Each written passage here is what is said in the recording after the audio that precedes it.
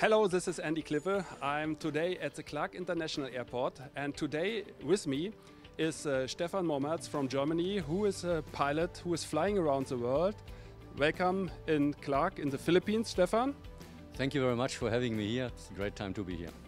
And we will come on you in some minutes back later. And with me also is Arnel. Arnel is working for the Help Philippine Schools Foundation here in Pampanga in Clark, and he is a host for us, and he is hosting Stefan and the Cessna. Arnel, welcome, and thank you very much that we can be here.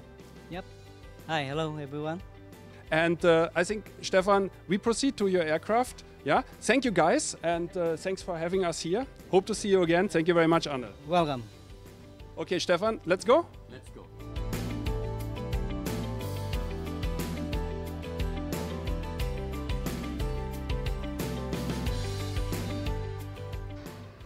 Stefan, once again, really amazing what you're doing. You're flying around the world with this Cessna aircraft. Can tell me please what was your intention, or what is your intention? Well, many pilots dream about flying around the world in a small airplane, and finally I have the chance, the time and the resources to do it, to circumnavigate our common Earth, the only one we have. And the reason is, yeah, just the achievement to have done it finally and to meet people. And you are now in the middle of your trip. What is your route? So where did you start, and where will you go? And that we are in the Philippines, of course, we know everybody. Everybody's invited to come to the Philippines, but you started in Germany, right? That is correct. I started in Germany, and my route took me westbound. I flew from Germany to Scotland, onto Iceland, then to Greenland, to Baffin Island, which is part of Canada, all across the tundra of northern Canada, Dawson City, then to Alaska, Nome on the banks of the Pacific Ocean, and then from Nome I was crossing the Bering Sea and the Dateline, by the way. So I arrived on the next day, and the route took me then across eastern Russia, Anadyr and Magadan, to Yuzhno-Sakhalinsk, beautiful cities, wonderful landscape, and then I crossed the Okhotsk Sea to Japan, and finally crossed the Pacific, coming here to the Philippines, where I'm now, and I'm happy to be here. So that is a very long trip. The International Space Station needs about 70-80 minutes to turn around the world. How long do you need at the end? Of course, there's always a stopover. That is not a world record in high speed, but how long will it take you? Well, it takes you about 14 days to 3 weeks, so 2 to 3 weeks to come here. And then I will continue westbound, of course, via Borneo and Malaysia Peninsula, Thailand, India, all these countries, then Pakistan and the UAE, across the Mediterranean back, and this will be another 2 weeks. In real life, you told me you are an airline captain and you are transporting big aircraft with passengers around the world. What is the difference between these big airlines and this, more or less small Cessna?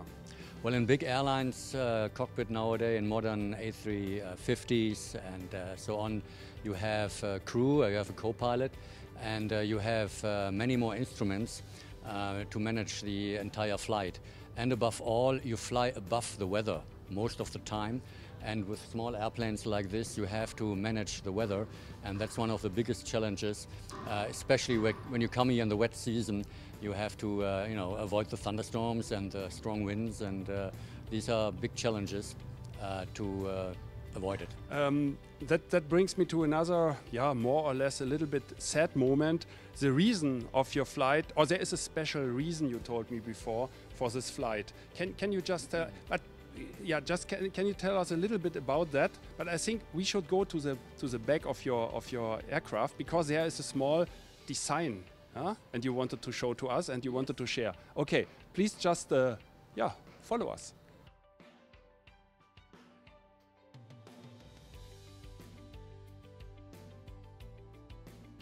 Okay, Stefan, here we are at the back side of your aircraft, and there's a special design, and that is that is a special moment for you. Why are you doing this this flight around the world? One reason is, of course, to promote friendship and camaraderie among the people worldwide, among the pilots and the flyers.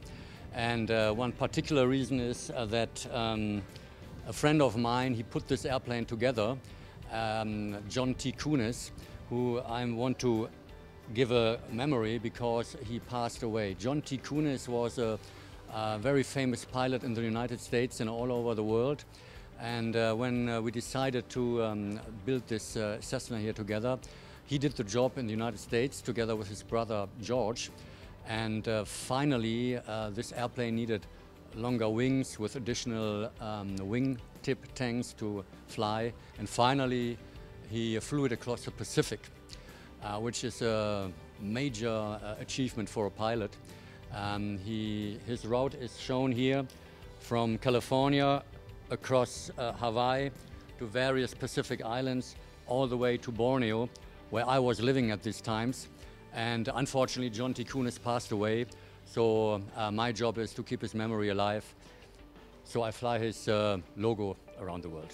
That is really amazing. And you will go to Kota Kinabalu tomorrow?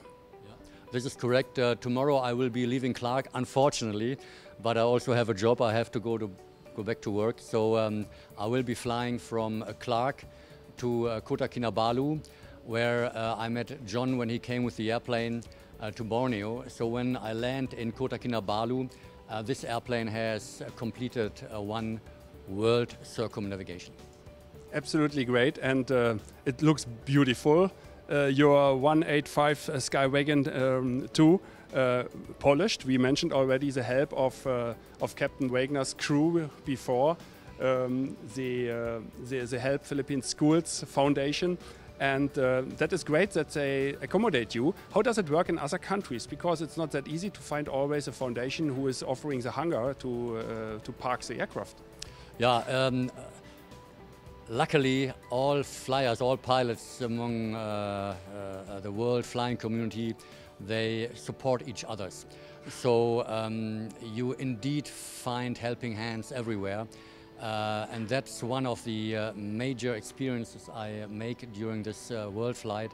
I get a lot of support from friends, from strangers, from foreigners, people I do not know. So it's a great, great experience how people stick together when something special is happening. And also in the Philippines, you had and you have two friends who helped you to come here. Yes, indeed, I'm very thankful to Rolf Dunder of Lubeka and to Luc Helgen of Pegasus Aviation. Both companies registered in the Philippines? These are registered Philippines companies, and they have been living here for decades. And of course, they know the country better than I, so they helped me a lot to manage the all these permits you need, and you need licenses to get here, which every country has in place. And if the procedures are followed, it works perfectly. And thanks to them, yes, it did. So thank you very much, of course, for all the helping hands. You mentioned all the countries. What is the most unforgettable moment when you compare your trip, the countries, the airports, etc., the people, perhaps, the restaurants or the hotels where you slept? Difficult question. I give you some more seconds to think about it. It is indeed not an easy question. What immediately comes into my mind is my former flight instructor when I was a young air cadet at the age of 20 or something, being trained to become an airline pilot, fulfilling my dream. He said, you know what, it's not so much about the planes you fly, it's more about the people you meet. So yes, the most unforgettable experience, nature, yes. When you fly across the vast countries of northern Canada, you see the muskox and the herds of the reindeers. It's nature and it's the people you meet, definitely. So, especially here in the people, we have very kind people and very welcoming and people who makes it easier. However, there is always administration as well. We were talking about that. You are responsible for all your own things, weather report, administration, paying the fees and this and that. And also the safety of the aircraft, of course. You mentioned that you have been here in 2015, right? The first time? That is correct. I flew another small airplane from Southeast Asia all the way up to Japan, and I came here through the Philippines as well. It was a different process. But to Clark International Airport? Also to Clark International Airport, so I had been here before. So that sounds very, very great. And when will you come back to the Philippines? Oh yes, good question. On vacation. On vacation is great. So you can come back in wintertime in Germany. So when it's cold there, come here to the Philippines. Then the summer is approaching, beginning of the next year. And I hope to see you back again. And but first of all, let us wish you a very safe trip back home. First to